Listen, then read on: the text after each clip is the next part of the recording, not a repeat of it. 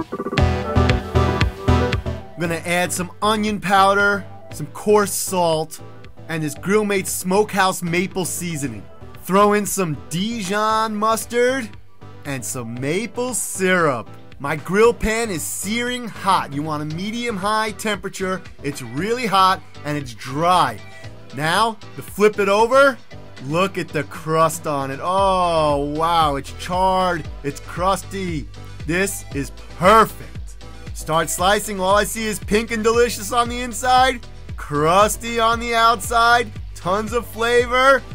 I can taste the sweetness from the maple syrup and that crunch on the outside really brings it together.